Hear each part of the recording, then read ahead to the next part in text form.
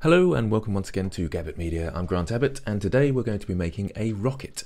Now this is meant to be a continuation of getting good at Blender, and we're looking closely at hard surface modeling. I get lots of questions about hard surface modeling, so this is to brush up your hard surface modeling skills.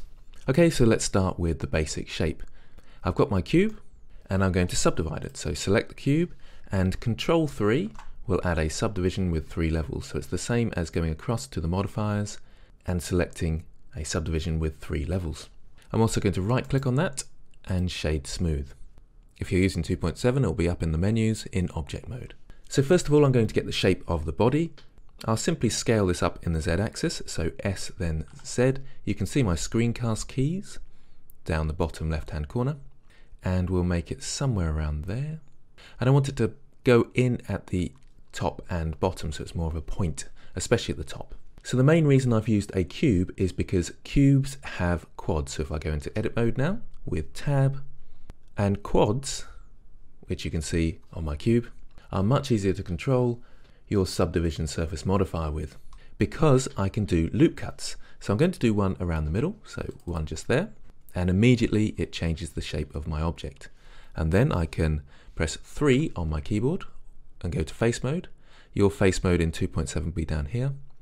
Select the top face and scale it in. I need a bit more support around the middle here, so I'm going to press Ctrl R and make a loop around the middle there. And back to my faces and scale in the top. Okay, so it's sort of looking a bit egg-shaped. And I'll adjust these loops a tiny bit. So into edge mode with 2, Alt, click, left click in the new Blender, right click in the old Blender, and I can select an edge loop, and GG will grab and slide that edge loop so I can create any sort of rocket shape I want just using these 2 edge loops and the top and bottom faces. I think I'm going to make the middle ones a bit wider, in fact. So I'll shift alt click this one and I'll scale them out slightly. So it's going to be a really rounded rocket there. That's a bit more like it. You can, if you feel like you're seeing a bit of the edges here, you can up your subdivision surface modifier. Be careful, don't go too high. If I go into wireframe, you can see how many subdivisions that is, and this is absolutely fine. I wouldn't go anything above this really. Okay, so let's make a little knobbly bit at the top. So in order to do this, it may as well be a separate object, but I want it to be in the same place as this top face. So let's select that face, and I'm going to duplicate it, Shift D. Now there's still the same object, so I'm going to press P to separate selection, separate selection. So now this is a new object, back into object mode, and then I can select that one. In fact, in 2.8 I can do multi-object editing. So let's have a go at that, in fact. So I'll select both of them with Shift, and I'll go into edit mode. And now I can select this top face, zoom in on it with full stop on my numpad, and I can manipulate this shape now. This is very exciting, new for me. So I'll extrude that out. I believe I've still got the other face selected as well, so I'm just going to grab that and pull it down really slightly so I can grab the new one. There it is. Not as easy as I first thought it was going to be. Okay, let's extrude that out to about there. Use my inset tool with I, and then extrude that out to be a point. I'm going to change this shape in a second, but let's just attach it to the bottom rocket shape. So I'm actually finding multi-object editing a bit awkward at the moment. So I'm going to go into object mode and grab that in the Z axis and just pull it down. Okay, so my shape isn't curving round, so I need to do some adaptations there. So with the bottom face selected, I'll inset that. That's great. And I will select this face loop with Alt, left click or right click in 2.79 to select this face loop around here. And that all depends on which edge I hover over. I'm selecting face loops, but it is important which edge I'm looking at. And I'll grab that in the Z axis, G then Z, and pull that down. Okay, so that's in the right place now. Let's sharpen this area up. And this is where the hard surface modeling fundamentals are coming out now. I want to sharpen edges, and in order to sharpen edges or create sharper crevices, you need loops that are close together. So they're called proximity loops. If I press Ctrl R now to add a loop cut and then drag it in, That's what we call a proximity loop, so it's close to the other one, and that's what causes hard edges. If I do another one coming down here, it creates an even harder edge, and the closer these two are to the middle edge, the harder this crevice will be. So let's go into object mode to see that. So that's what it looks like at the moment, and if I wanted to make that harder, I can select this edge loop and then GG to edge slide. Bring that in. I'll select this edge loop with Alt right click or Alt left click in Blender 2.8 and GG to edge slide. Now if I go into object mode, you can see it's even sharper. And that's the fundamentals of hard surface modeling. The closer your loops are together, the harder your edges will be. And these sort of big soft round edges are my loop cuts, which essentially is this loop and this loop are very far apart. So I'm going to pull those back because it's too hard an edge, about there and about there, so that's GG. And I want this to be a bit more sort of bubbly. The whole idea behind this is to be a bit bubbly. Notice that my edge loops are inside my mesh there, and you can put them on top by pressing that button, and that sort of guides them on top. But it's not an accurate representation, this button, but it helps you be able to select your objects. So I'm going to select this one, and select this one, and grab in the Z axis and pull them up. I think I'll pull this one in with GG. That's quite fun. I wanted to go to a bit more of a point though, so I'll turn this off for now, and press 3, and scale that right in. I'm also going to grab it in the Z axis more, so it has more of a point at the end. Always zoom out a bit to see your shape and see whether you're happy with it. There's a sort of funness to that, but I think it looks a bit misshapen. I'm going to grab these edge loops in here and just scale them in a bit. I keep changing my mind. I feel like I want a hard cut in here, so I'm going to do another loop cut just in here and scale it in. And grab it in the Z axis to about there. There we go, that's what I'm looking for. Perfect. So that was the top bit. Possibly overly complicated with the duplicating the face, but it means the face is in exactly the same place as the lower face. Let's work on the bottom of our shape. So I'll select my main body, into edit mode and select the bottom face. So into face mode and select that bottom face. I'll inset that and you can see what that's doing to my shape. I feel like it needs a bit more sort of, so I'm going to select this face loop here and scale that in a bit. It's that sort of roundness that I want, this sort of cartoony look. And then with this middle face, let's extrude it inwards. Okay, so we've got this sort of thruster area here, but we haven't got enough supporting loops to give that any substance. So if I go into object mode, you can sort of see it just blobs its way into there.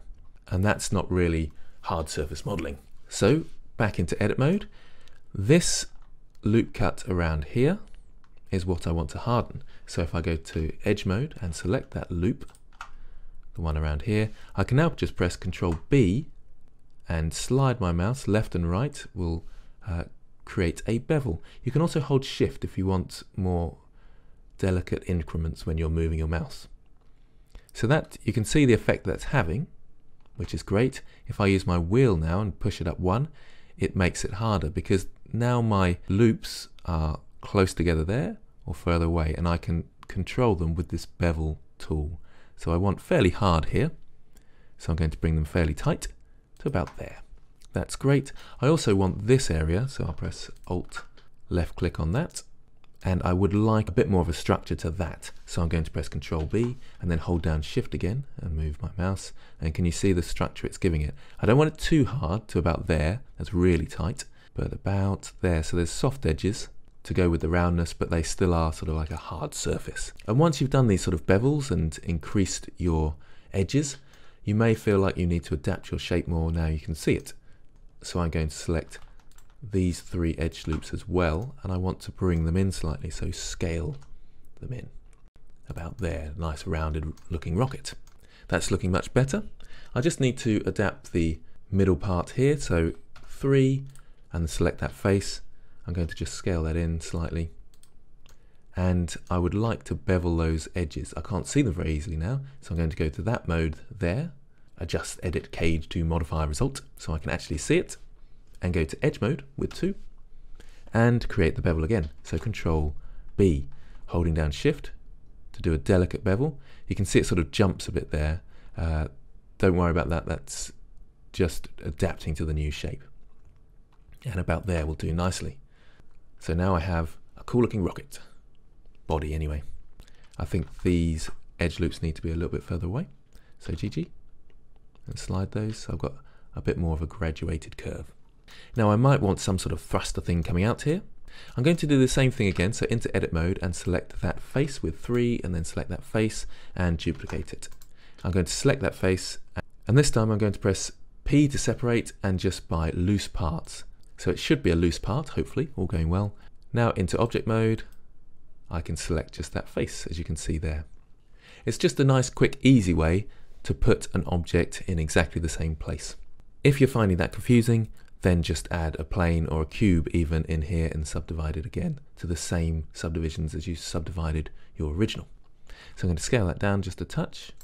And notice the object origin is in the place of the original object. So they share the same origin location, which is fine.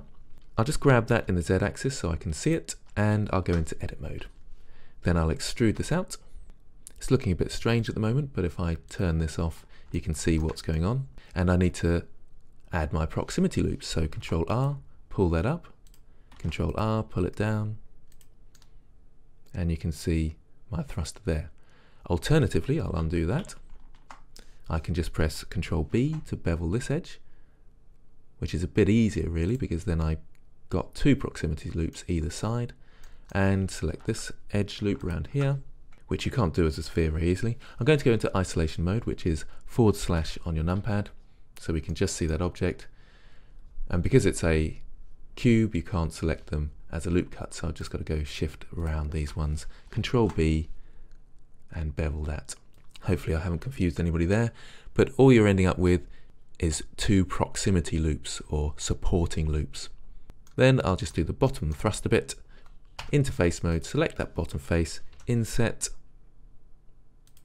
extrude so it goes in,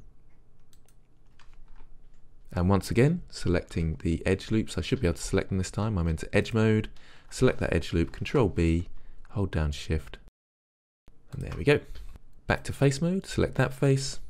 I'm going to go to my edit cage to blah blah blah mode, and I'm going to inset that and extrude it outwards. It looks a bit weird at the moment. I've just got to change my shape. So there's my box, and I'm going to scale this up like that and do a bevel on it. Control B, bevel, and you can sort of see my weird thruster idea here. Bit too long though, so you're going to grab it in the Z-axis, make it about there. And I'm probably going overboard with all these cuts and extra shapes, because it should be a simple model. But last one, inset that and extrude it in, and then I will just scale it down so it doesn't overlap the other one like that. And select this edge loop, same process, Control B, hold down Shift, and there I've got my weird looking thruster. And then / to come out of that sort of isolation mode. Now that's way too big, so I can grab it in the Z-axis and it can just overlap the other one. That's absolutely fine. But there we go, I've got my sort of thruster thing there, and maybe I'll scale it down just a touch. There we go. So I've just adjusted that into position. So these are relatively easy things to start with. What about if I want some of those thingy majiggies out the side here and here? Well, in order to create those, I'm going to go into front view, move my cursor with Shift right click in Blender 2.8 and add a cube. Scale that down so it's the right sort of size, and add a subdivision surface modifier with Control 3. So I've added subdivision surface modifier with 3 iterations. Right click and change that to shade smooth. Let's go to side view, and I'm going to scale that in to make sure it's nice and flat, and then back to front view. So first I'm going to create that sort of shape where it comes down here. They're fins, I think. Fins, I don't know what you call them really. So into edit mode, and I'll just come around the side here slightly. Face mode and select that face. Back to front view, extrude it out, and I'll just grab it and pull it down slightly. And then I think we can probably add another face here. So into front view, extrude that out, and grab that and pull it down. I'm going to scale in the Z0, so that will flatten it out, and scale it in. So hopefully you can see this sort of fin thing that I'm making here. Always look at the rest of your model for the correct size that you want. It needs to come a bit thicker out here, but that will be affected by my proximity loops, which I'm going to add now. So let's go to front view, go to face mode with 3, and let's just grab that face there, back to front view, and let's just position this roughly in the right place. So I'm just rotating and grabbing, and it's following that curve. You can do things like shrink wrap modifiers, but I'm not going to go too much into that just yet. That will be in the next episode. So I want a supporting loop there first, so Control R, do a loop cut, and bring that in. And that's offering some support. Now let's zoom into this a bit. In fact, let's zoom out and just check the size. I think we need to scale them up a little bit. So let's go to 3, face mode, and select this face loop. Back into front view. Scale that up just slightly. And just check what it looks like from the side there. That's great. And now I'm going to extrude this. So E to extrude, right click to just sort of set the extrusion, and then I'll scale it up. So I've got this sort of thing going on. I probably should have done that before rotating my edges, but it's such a tiny thing it shouldn't matter at the moment. I'm now going to just sharpen this up and see what that looks like sharpened up with a proximity loop. Okay, a tiny bit of manual adjusting, so I'll select this face in here and to front view and just grab and pull that in. So it just slightly overlaps, that one as well, pull that in, and we've got a nice looking fin. It's a bit rounded, you could argue, and it's very sort of straight down here. So what I'm going to do is add a loop cut around here. And that is working as a support loop, so a proximity loop, but it's quite a distance away, so you hardly notice it, but it does sort of square it up slightly. I can also deselect these along here and just slightly in front view pull that out so it follows the contour of the body of the ship. Let's zoom in a bit more, grab and shift to move in slighter increments. It hasn't kept its structure well. I forgot when extruding that it goes more in one side than the other, so you can always select these faces and these faces, go to the side view and scale them out in the Y, scale in the Y, and just bring those out so they are the same size as the other one.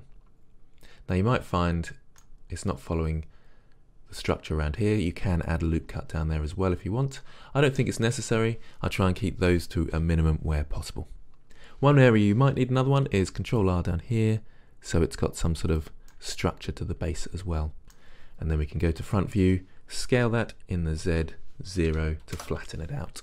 So lastly for this session, we need to be able to duplicate this around our object. And there's an easy way to do that. So if I press 7 on my numpad, I'll go to top view. I'm going to press Shift S, and that's to put my cursor to the world origin. So it'll go in the middle. If for some reason your objects aren't in the origin, you can select them. So I'll just select this for now. I'll come out of edit mode for that one, select this, and you can press Alt G, and that will remove all its location information, which is up here, and it removes it. But mine, I didn't move it in the first place. So now we can select our fin, change it to 3D cursor for the pivot point, and then we can either duplicate it and rotate it round, or we can duplicate it and scale it in the x-axis. It's probably just easiest to duplicate it and rotate it round. So Shift D and then R90. Shift D, R90. You could do an array modifier here as well, but this is probably quicker just to press Shift D and then R90. And we've got 4 fins now going around. So we've got a nice start to our rocket there. In the next episode, I will be talking about shrink wrap to create a big window in here. Thanks for watching, and I will see you next time.